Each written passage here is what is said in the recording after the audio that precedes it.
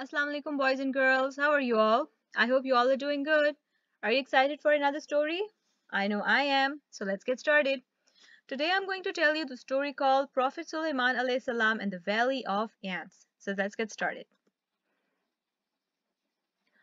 Long ago there was a big kingdom that was ruled by Prophet Sulaiman alayhi salam. Allah had given him a lot of powers. He could talk to animals and could control creatures like jinns. He could also control the winds. He was a very just king. One day, Prophet Sulaiman alayhi salam was passing through a valley where ants lived. He was going with a large army of humans, animals, and jinns. The ants got scared.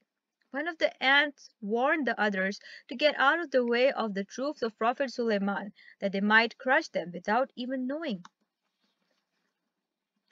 Prophet Sulaiman alayhi salam had a special hearing ability and understood what the ants were saying.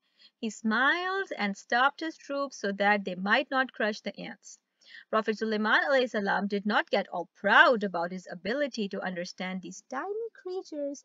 Rather, he bowed before Allah and prayed, "My Lord, enable me to be grateful for your favor which you have bestowed upon me and upon my parents, and to do righteousness of which you approve. And admit me by your mercy into ranks of your righteous servants." Surah An-Naml, verse 19. Prophet Sulaiman alayhi salam stopped his army from moving until all the ants crossed their way. When the last of the ants was gone, he started his journey again towards his destination.